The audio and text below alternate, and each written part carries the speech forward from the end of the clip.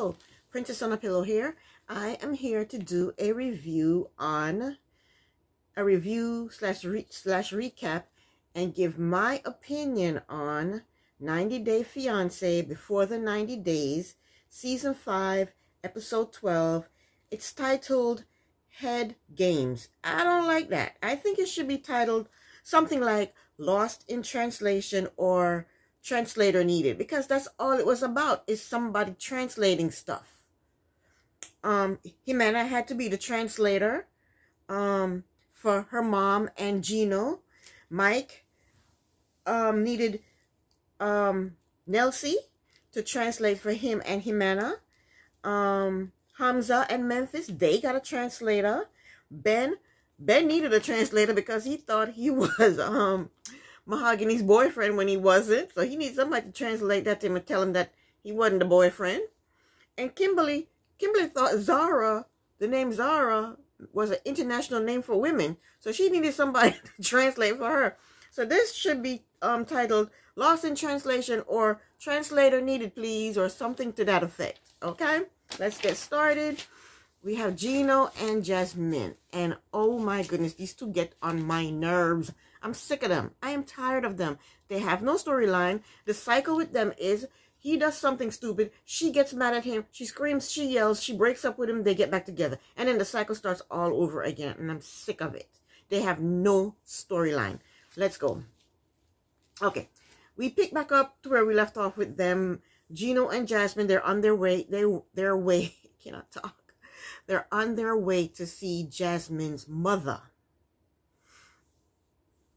And Gino just got through telling Jasmine that he doesn't feel comfortable removing his hat. So they get to the mother's house. They go inside the house. Jasmine greets her mom and her sister. She introduced Gino to them. They sit down, and the mother is concerned about Jasmine and Gino's age difference.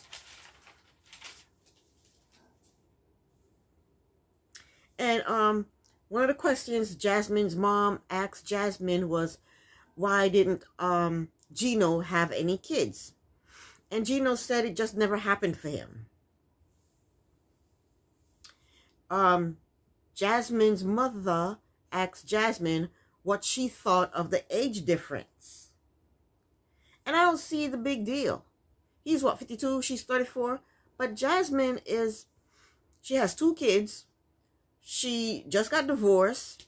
She's 34. She has a job. She has her own place. What's the big deal? She can handle herself. She's the one that's dating Gino, not the mother. So I don't see what the big deal is with the age difference. It's not like she's 22, like somebody else we know. So instead of Jasmine answering the question, because the mother asked Jasmine what does she think of the age difference, instead of she answering the question, she asks Gino the question. And Gino says there are lots of people in relationships with a huge age gap. So the mother asks Jasmine again, what do you think about the age difference? And she said, Gino is nice and he loves me, so she doesn't care. And plus she gets to come to the States if she marries him, right? And plus Gino spends all the money on her, money he doesn't have. In his confessional, Gino said that Jasmine's mother is only a couple of years older than him. That's probably why she keeps asking about the age. So they sit down to eat, and Jasmine tells her mother that Gino is not comfortable with removing his hat during the prayer. So she thinks it's fine. She don't think it's fine, but didn't put up a fuss about it. And he kept his hat on. They said their prayers, and then Gino tastes the food, and then he says, "It's many good." I guess his Spanish is not good. Then he asks the mother if Jasmine had lots of boyfriends growing up. And the mother tells him no. She said she was strict. She said Jasmine did not have a lot of boyfriends growing up. After dinner, they look at pictures of Jasmine when she was younger. And Jasmine was a pretty little girl. So after they look at pictures, Gino asks the mother for her blessings to propose to Jasmine. Jasmine asked Jasmine if she wanted to go to another country. And Jasmine said yes. And the mother basically said that she is worried that Jasmine will be alone But if Jasmine is happy, she's going to give them her blessings. And mother tells Gino to take care of Jasmine, and he said he will. And I don't know why it was necessary for him to get the mother's blessing. Jasmine has 2 kids by 2 different men, and the guy she just divorced, I don't know if he was one of the baby daddies. So, did she get the blessings for those guys? I don't see why this was so stupid. Why did he need to get Jasmine's mom's blessing? Jasmine is 34 years old. Jasmine's going to do what Jasmine want to do. So, I think this was ridiculous. And this is played out because they have no storyline. So they go back to the hotel, and Gino and Jasmine, they're dancing on the balcony. Then they go inside the room, and she's teaching him how to dance, and he's just hopeless at dancing. So then, they go take a shower together, and later, about maybe an hour later, we see Gino. He goes off to talk to his brother, Tony. He FaceTime his friend, Tony, his brother, Tony, and he told his brother about what happened with Jasmine, about he was talking to his ex-wife, and he sent the ex-wife pictures of Jasmine and how Jasmine got mad at him, but now they're good. And then he told his brother that he wants to propose to Jasmine. The brother thinks it's too soon. He said, you've only been over there for 2 weeks. So his brother Tony's not on board with Gino proposing. But Gino said, I don't know why Gino, see, this was a waste of time too. Why did Gino call his brother to tell his brother about him proposing when he said he's going to do it anyway? It was just a waste of time. The blessing was a waste of time because Jasmine's going to do what Jasmine want to do anyway. And him calling his brother to find out what his brother think about him proposing was a waste of time because Gino says, I love Jasmine and I'm going to propose to her. So why'd you call your brother? For what reason? Waste of time. But that's the end of Gino and Jasmine. Next is Usman and Kimberly. Another waste of our time. Okay, so we leave off where he sits her down and he tells her about Zara. He tells her that he was dating Zara, but I don't think he was dating Zara. They were only texting each other. He never came over to the States to see her, and she never came over to Nigeria to see him. They were just texting, and that was it. That's a relationship? That's no relationship to me. They never met face to face. How's that a relationship? But anyway, he decides he wants to tell her, and I think he has to tell her because we need some type of drama. They can't be in harmony with each other. There has to be some type of drama because the producers think we want to see that. I don't want to see stupid drama. This is stupid drama because he wasn't in a relationship with no Zara. But okay, he claimed he was. But then he wasn't in a relationship with Kimberly. So what is the big deal? He just got in a relationship with Kimberly that day or the day before. So why is she mad? I don't get it. But yeah, she's mad. She's yelling at him. She's screaming. She's calling Zara a bitch. Never ever met Zara, but for some reason Zara is a bitch. And she's just cussing him out. And then she gets up and she walks off. They get back in the van. They drive back to the hotel. And it's just dumb. And she says Usman is making a fool of her. Kimberly has been making a fool of herself since the very first episode without knowing anything about Zara.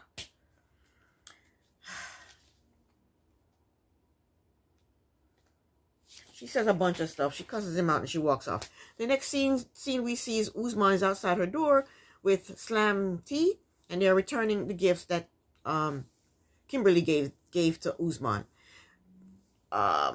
Kimberly opens up the door. Apparently she's packing to go back to the States. Usman is trying to give her the gift. She says she don't want the gift back because she can't fit it in her suitcase. You can fit it in your suitcase to come to Nigeria, but you can't fit it in your suitcase to go back. You bought a lot of stuff in Nigeria, did you? But anyway, who cares? So she says she don't want the gifts back because she can't fit them in her suitcase.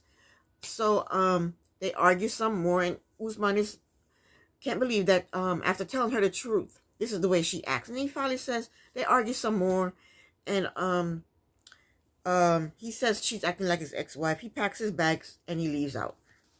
Oh, he also said that she had texted him and said that and dumped him. She texted him and dumped him over text, but that was so stupid, and I'm over them too. Next is Mahogany and Ben. Now, this is the story that I enjoyed, was Mahogany and Ben. Okay, we see Ben at his hotel. He's swimming in his pool, in the hotel pool, and basically he said that he is losing trust in Mahogany because she has been lying to him. So Ben video chat with his friend Jason, and he tells Jason that Mahogany is real, but Jason can't believe it. But then he also tells Jason about all the lies Mahogany has been telling. And And Ben is scared to confront her with these lies. He's scared he might chase her off. So he wants her to get to know him first before he can confront her with the lies. That's so damn dumb. Anywho. So Mahogany wants Ben to meet her friends. So they set up a little friendship date. I'll say Mahogany meets Ben somewhere. And then the friends show up and they all go for ice cream. And they're sitting down eating ice cream. And the friends said that Mahogany recently told them about Ben. And they're surprised that Mahogany is dating someone this old enough to be their parent. So Ben asked the friends to tell him something about Mahogany. And the friends said that you can count on her and you can trust her. No, you can't count on her and you can't trust her. You can't count on her to pick you up from the airport and you can't trust her because she tells all these lies. So Ben asked them what should he know about her as his boyfriend. And the friend said that we didn't know you were her boyfriend. We thought you were just a friend from another country, from abroad. So Ben asked Mahogany, he said, am I your boyfriend or am I your friend? My tiara feels like it's falling off. It feels crooked too. Is it crooked? Okay, anyway. So Ben asked Mahogany, am I your boyfriend or am I your friend? Mahogany told him, you're my friend. She said, you never asked me to be your girlfriend. That Mahogany, she is a pro. I'm liking her. The more she talks, the more I like her. She's a pro. This is what she does. She talks to these guys online. She gets them to fall in love with her. She said anything to them to get them to fall in love with her. And then she gets money out of them. And that's exactly what she did to Ben. Ben sent her $1,000. A loan for $1,000.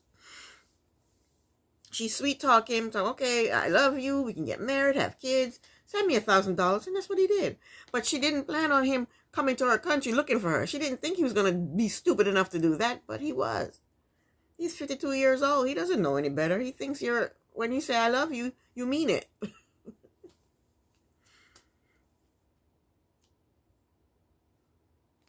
Let me see what else happened.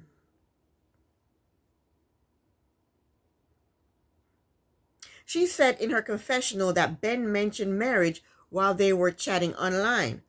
She said, but how was she to know that he was serious? He was serious when he sent you that $1,000, wasn't he? In his confessional, Ben said they planned a family together. They planned on getting married. They had intimate conversations. And he traveled 4,000 miles to be with her.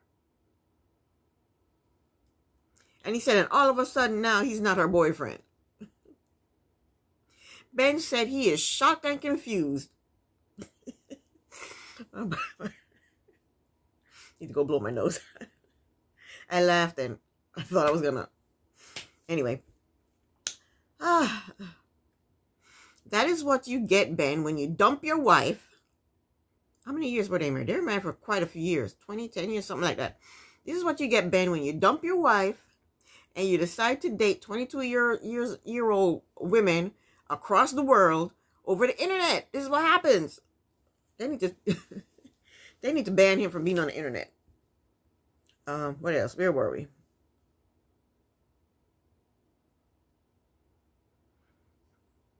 So the next day, Ben goes through his text messages with Mahogany to prove that they were talking about love, marriage, and kids. And poor Ben, he's lost. He doesn't know what changed to, to make her decide that they're not boyfriend and girlfriends. So they plan to go away on a trip. And I guess he just wants her to fall head over heels in love with him. He thinks them going away on a trip will make her fall in love with him. So they drive like 3 hours to this place. And when they get to the hotel, Mahogany makes sure she asks the person at the front desk, we have 2 rooms reserved, right? She's not sharing no room with him. So they go to their each separate rooms, and the next morning they meet up and they do a dune buggy ride, and that looks like fun. Then they stop in the desert to have dinner, and Ben is getting touchy-feely with her. Oh, he's touching her lower back. He's not touching her up here or even on her arms or hands. He's rubbing her lower back. Oh. Anyway, dinner served, and then Mahogany asked him what was he like at her age. I don't know why she's asking him that. He's not her age. Ask him what is he like now at 52. He tells her at her age he was just coming out of college and he wanted a wife and kids and to become a pastor. He said his marriage didn't work basically because they didn't get along. That's what he said. And he also said that the religion has something to do with it. Mahogany asked him about his relationship with his ex-wife, and he told her if they had a good relationship. He said no, they didn't have a good relationship. Ben told her that when he found out that they were just friends, he was hurt. When him and her were just friends, he was hurt. She told him he never said, let's be a couple. He doesn't deny it, so she's probably right. She said, how did you, she said, how did you skip that step? Mahogany is something else. I am liking her. Ben said, we discussed having a family. He said, I said I was in love with you. And the next step is we get engaged. She said, that was just texting. She said he assumed that they were in a relationship because they were texting.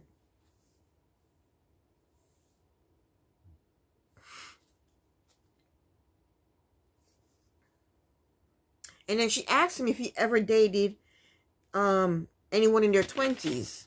And Ben said after his divorce, he dated someone who was 27 years old.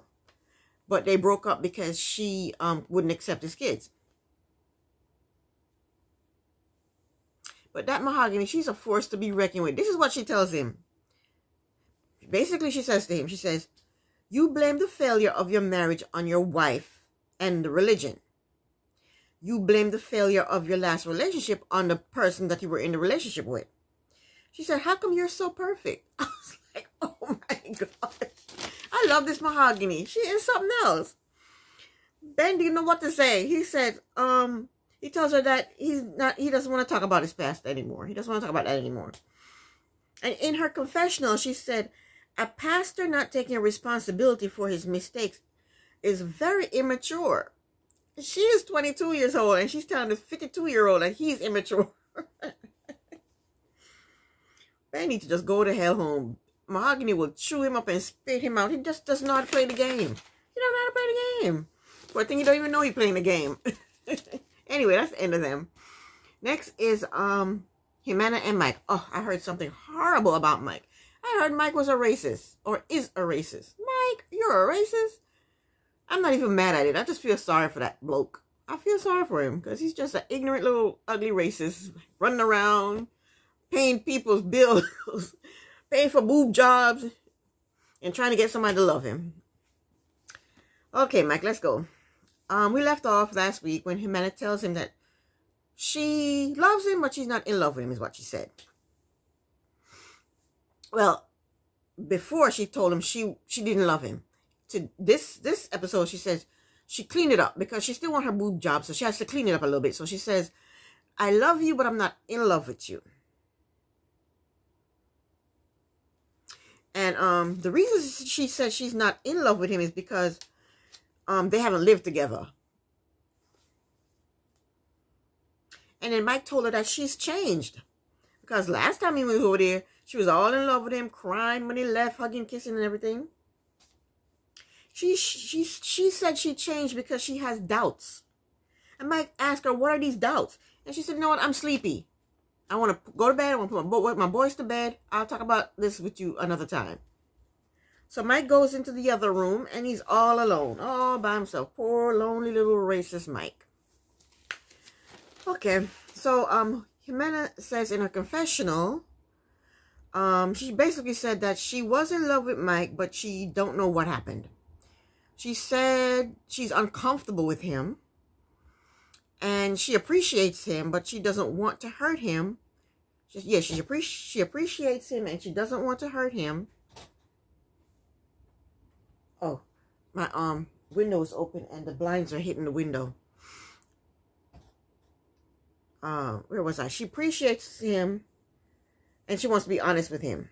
So Mike is in the other room all by himself looking pitiful. Racist little Mike looking pitiful. And the producers ask him if he's okay. And he says, not really. And he tells the producer that she has doubts and he wants to know what these doubts are. And he says, she's not perfect either. And then Mike says he does not want to be there. You should go to a hotel then. Don't stay there. If you don't want to be there, don't stay there, go to a hotel. The next morning, Mike calls his friend John. And Mike tells John everything that's going on with Jimena. And John said he would be out of there. And so would I. I would leave. You don't love me anymore? I'm out. Bye. I pack my crap and I'd be gone. So Mike asks John if his wife can translate for him. Because this is the couple that went with him when he was in New York to go to the store to buy toys for Jimena's kids. And the wife is Hispanic, I guess. He wants to make sure that he understands Jimena when she says she don't love him anymore, because now he wants a translator. He wants John's wife to translate for them. So the next scene we see Mike and Jimena, they're on their way to a restaurant. They go to a restaurant to FaceTime with John's wife. Her name is Nelsie. Jimena doesn't want to do it. She doesn't want to tell her business to Mike's friends, but she was telling her business to her relatives, right? She was talking crap about Mike to her relatives, right? Racist Mike. So she's a hypocrite there. Even though he's a racist, she's a hypocrite. Which is worse, being a hypocrite or being a racist? I think racist wins hands down, right? Yeah. Okay. She talks to her family about Mike all the time, but she does not want Mike talking to his friends and family about her. She said Mike insisted that they talk to Nelsie, so she has no choice. So Mike calls Nelsie, and he's talking to Nelsie, but Jimena doesn't want to say hi to Nelsie. For what reason? I don't know. That's so rude.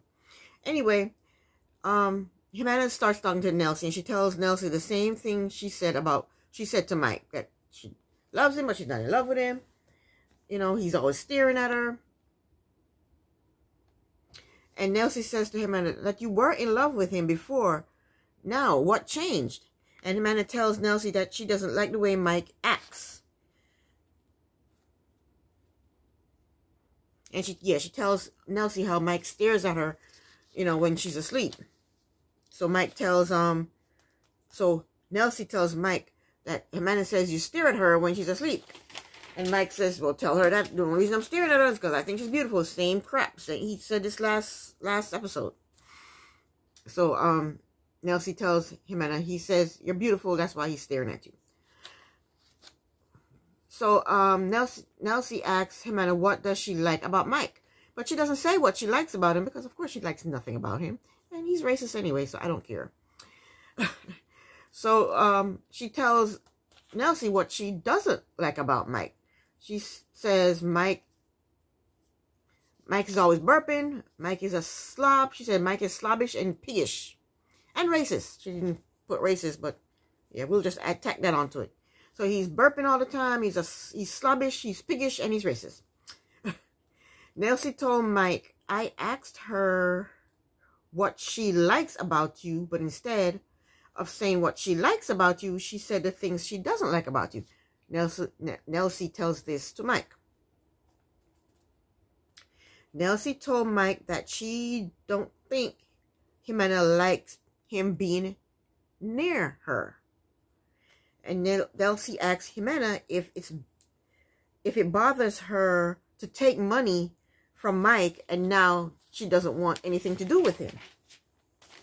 And Jimena said, well, I used to work. She said she used to work, and then she stopped working when Mike started supporting her. So Nelsie asked Mike, she said, is that true? You know, she stopped working and then you started supporting her. And Mike said, yes, that's true. So Nelsie tells Mike to stop paying her bills, stop paying for her way, stop supporting her. Because she's literally disgusted by him. And she's not happy with you, and she has no love for you. So Mike tells Nelsie that he'll check he goes check on flights the next day. So he gets off the phone with Nelsie, and then Mike tells Jimena that he is going to give her space, and if she wants, he's going to give her the space that she wants, and he hopes that they can talk and be friends. So then Jimena asked him if he's ending things with her, and then it went off. Last but not least, we have Hamza and Memphis. Hamza is on the balcony at his mother's house, or mother's apartment. Memphis goes out there and she asks him if he's okay, and he says he feels bad, and he told her that she liked problems, but I think he probably meant she has problems. She has a lot of problems. Memphis decided that they need a translator because she needs to talk to him, and the translator app is just not doing a good job enough for them. So next thing we see there, Hamza is actually worried that Memphis has feelings for her ex-husband. So they go get this translator, and they're talking to this translator,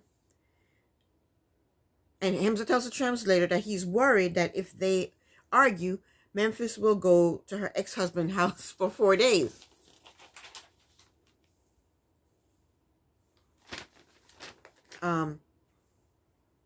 And Memphis told him no, she won't do that. Hamza does not like the fact that she still talks with her ex-husband. Memphis tells him that she has to talk to her ex-husband because she have kids with him. She have one kid with him, but she said she have kids with him. And then she starts yelling. When she's saying it, and the translator is trying to tell her, no, stop yelling. And then even Hamza says, she yells at me all the time. And then in her confessional, she says she has to try to stop yelling all the time. So Memphis tells him that she is going against everyone in her family to marry him, to come over here and marry him. And then she starts to cry. And then Hamza feels sorry for her, and he kisses her. Whenever she gets into hot water with Hamza, all she has to do is just cry. And he just doesn't like to see her cry. Whenever she cries, he comes over to her, kisses her, and, tells her, it's okay, it's okay. All right. Next scene,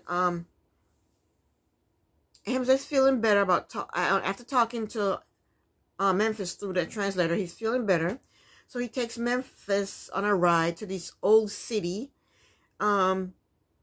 He goes somewhere, changes clothes. He comes out in all white, and he looks really, really good. He tells her that he's happy. He gets down on one knee, and he presents her with a ring and asks her to marry him. She says yes. And it was really, really nice. And that was it. And that is the end of my review. I will be back next week with another review. Thank you so much for watching. Princess on a Pillow here.